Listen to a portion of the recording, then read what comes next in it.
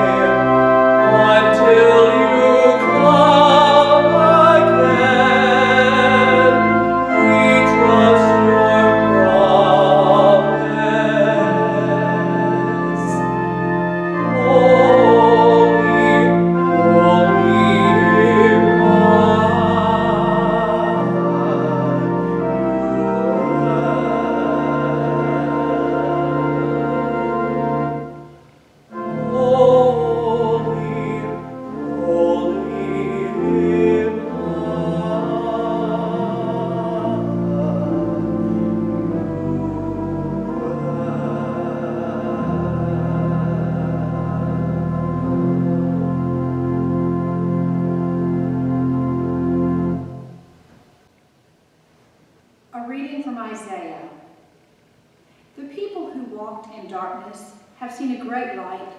Those who lived in a land of deep darkness, on them light has shined. You have multiplied the nation. You have increased its joy. They rejoice before you as with joy at the harvest, as people exult when dividing plunder.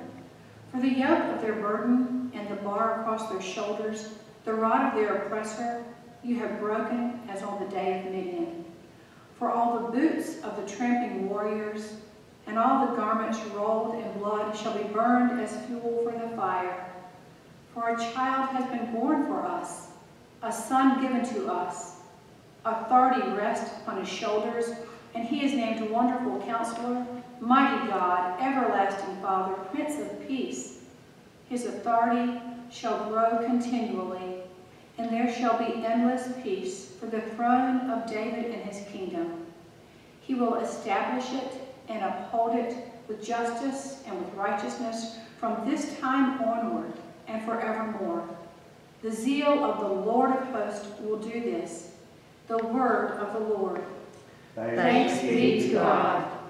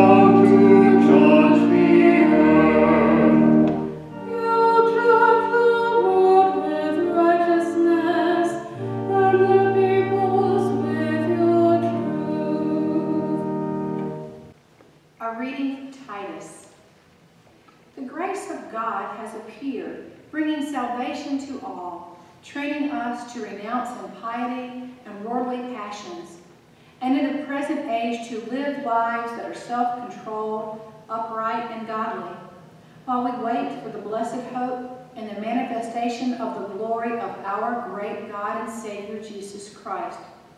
He it is who gave himself for us that he might redeem us from all iniquity and purify for himself a people of his own who are zealous for good deeds. The word of the Lord. Thanks be to God.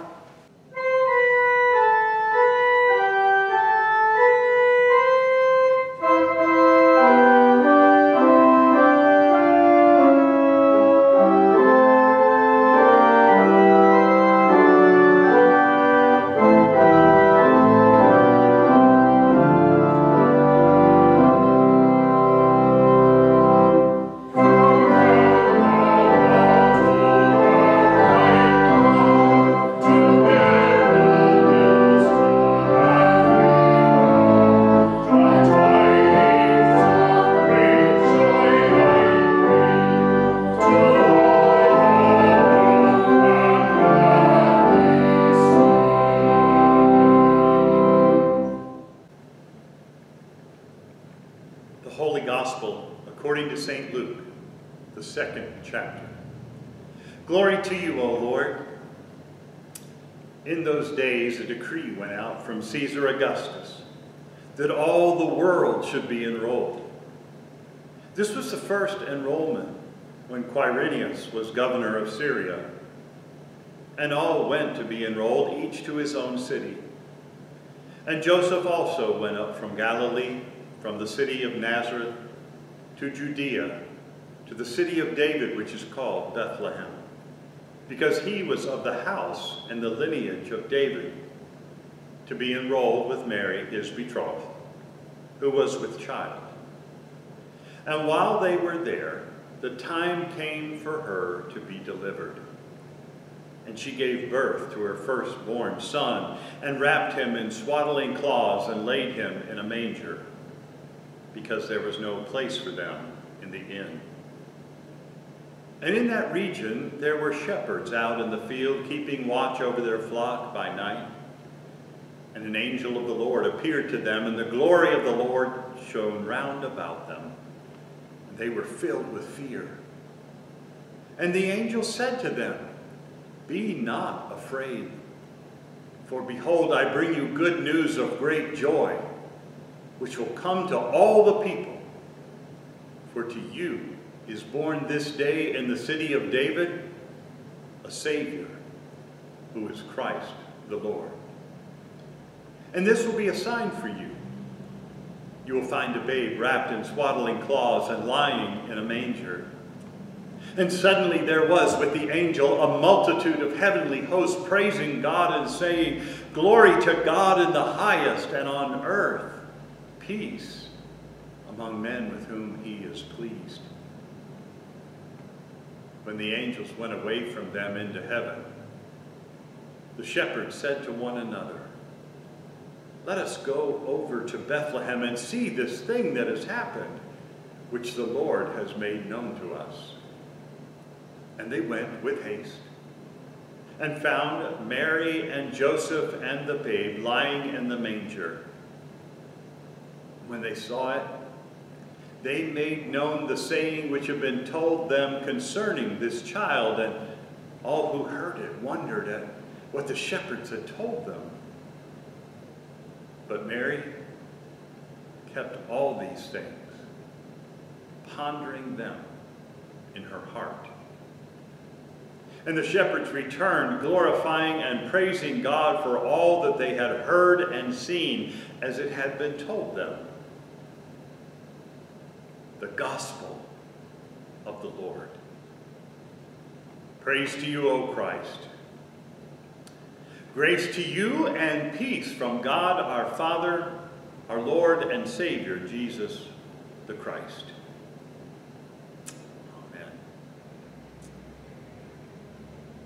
The cross stood tall yet bare under the portico of the north wing of the church. And then slowly, one by one, families made their way to add flowers in its mesh skin.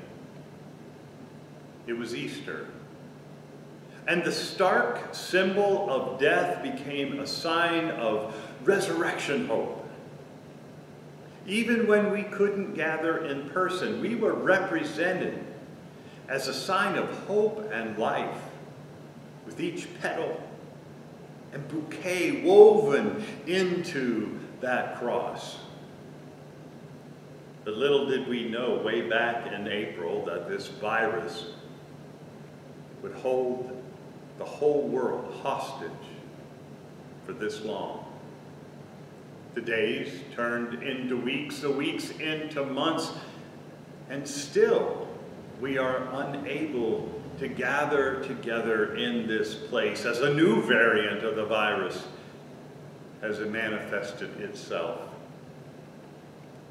Yet all is not lost, although sometimes it feels like it. No, we have learned, albeit slowly, how to adapt in these difficult days. Even technological novices like me have bumbled along to provide worship opportunities online. Yes, it has been a huge learning curve. But we are continuing to grow in our understanding of this medium and how to produce something worth watching. But no matter how well done the video is, no matter how clever the camera work, or how hard I work at editing, I know it's not the same. It's not the same as sitting in your pew that your family has sat in for generations.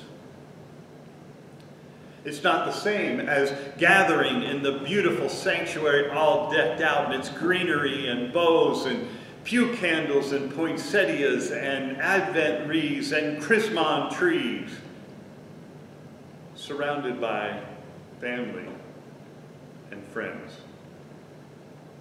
It's not the same as lifting our voices in song even when we can't sing that well, because finally we know all the hymns by heart. And besides, there are so many voices, no one can hear us sing anyway.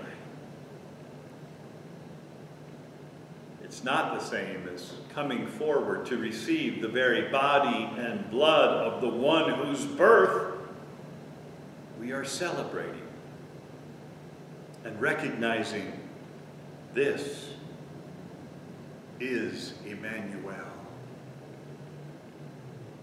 It's not the same as lighting your candle and raising it in the gentle echo of silent night. It's not the same. I get it. It's not the same for me either.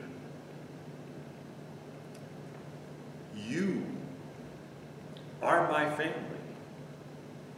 You are my church. Week after week, I stand in this empty sanctuary, preaching. There's no one here to hear my words. They reverberate off the walls and off the glass. They sound hollow and empty. I stare at a Canon video camera, straining to see your faces through the lens. No, it's not the same for any of us. It is strange and bewildering. But then I think of Mary, 9 months pregnant, and Joseph, who's traveled 90 miles journeying on foot just to be counted in a census. They must have been exhausted walking for days only to have Mary go into labor there in Bethlehem. She delivers her son, Jesus, in a stall and lays him in a feed trough as a bed.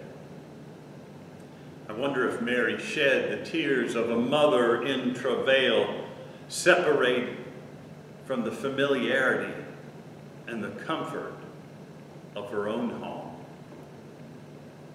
Did she long for privacy, to be secluded from the world as she bonded with her newborn son, whom the angel Gabriel had announced, only to be visited by shepherds, wondering what in the world was going on? No, this was not the way they might have envisioned Christmas, the birth of the Son of God. But it was the Christmas they got. And while there was nothing fancy adorning the stall, no lights or trees, no big gatherings and celebrations, no wrapped presents or stockings hung, the greatest gift was given, Jesus. And in quiet humility, Mary, cradling her firstborn child, listens to the wild stories of the shepherds, how the angels had greeted them, as the angel had once greeted her. And she pondered all these things in her heart.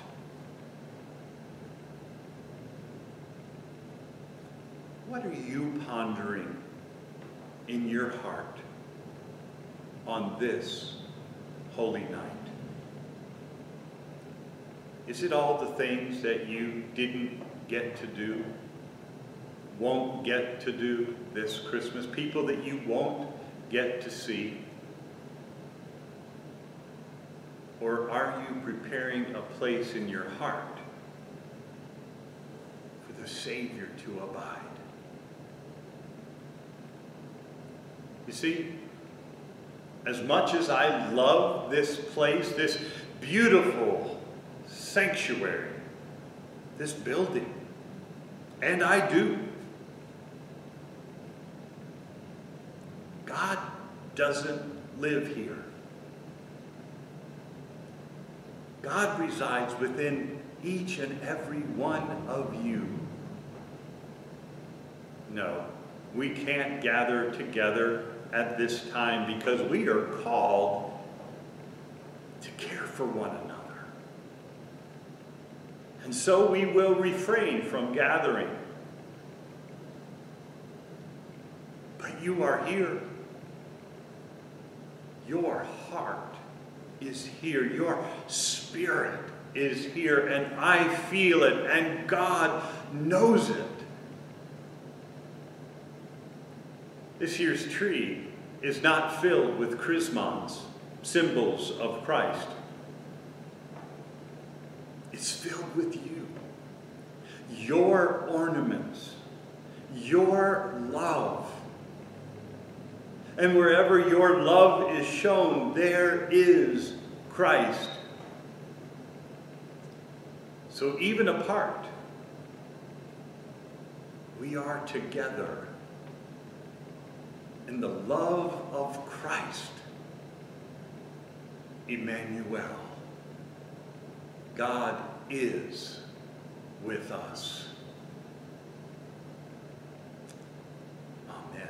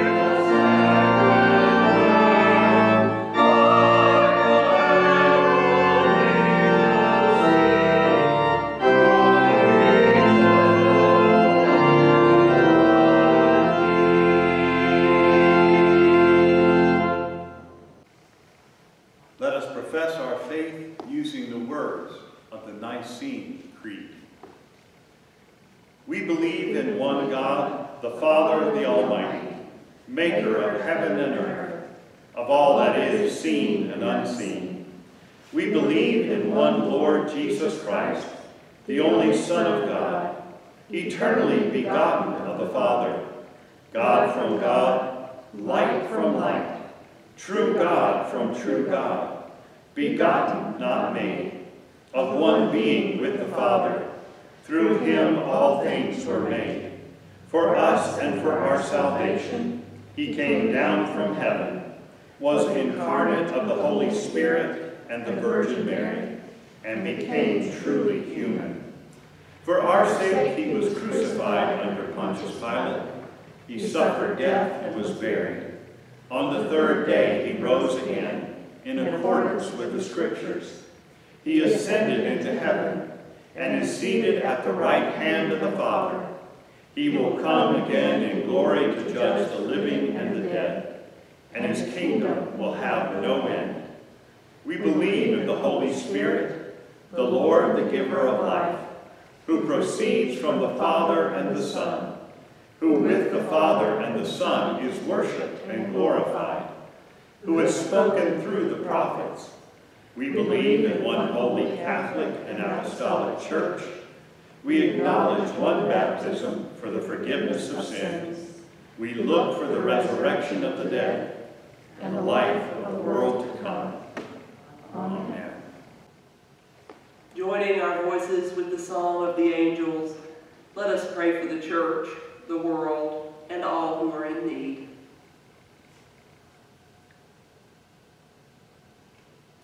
The shepherds sing, Jesus Christ is born.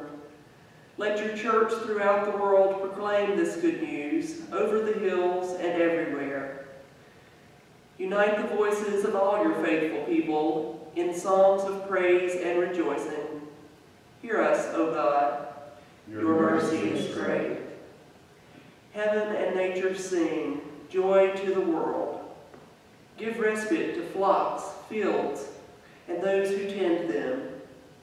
Come near to us in the beauty of nighttime, the shining of the stars, and the hush of a world at rest. May our wonder at your creation rouse our care for all the earth. Hear us, O God. Your mercy is great. The angels sing, peace on earth. Come quickly to still the strife of this world. Hush the noise of war and violence in places of unrest. Inspire leaders of nations to seek lasting peace and sustainable provision for all in their care. Hear us, O God. Your mercy is great. Mary sings melodies of comfort to her newborn child. Bring rest and reassurance to those facing struggles this night. Shelter travelers and those without homes. Console those who lie awake due to pain or anxiety. Heal those who are sick or hurting. Hear us, O God. Your mercy is great. Love sings through the sound of a new baby's cry. Bless new parents and expectant parents. Comfort those who long for children, especially those running out of hope or options. Surround families of every shape and size with your love and care. Hear us, O God. Your mercy is great. The heavenly chorus sings, glory to God in the highest. We give you thanks for all the saints who have proclaimed your glory in word and deed, especially Evelyn Helms. Let us join them this night in joyful praise around your eternal throne. Hear us, O God. Your mercy is great. God of mercy, come quickly to us with grace upon grace as we lift these and all our prayers to you, in the name of Jesus. Amen. Amen. The peace of Christ be with you always. And also with you. Lord, remember us in your kingdom and teach us to pray. Our Father, who art in heaven, hallowed be thy name. Thy kingdom come, thy will be done, on earth as it is in heaven. Give us this day our daily bread, and forgive us our trespasses, as we forgive those who trespass against us. And lead us not into temptation, but deliver us from evil. For thine is the kingdom, and the power, and the glory, forever and ever. Amen. O God, who in ancient times made this holy night to shine in the light of your Son Jesus, shine now upon us and lead us into the way of everlasting life in your eternal kingdom. Through Jesus Christ, your Son, our Lord. Amen.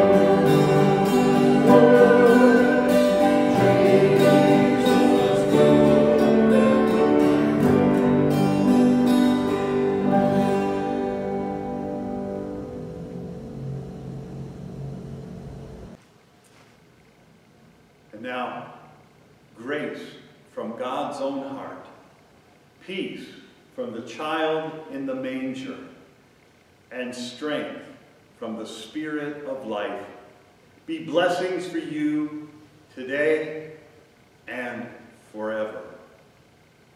Amen. Amen.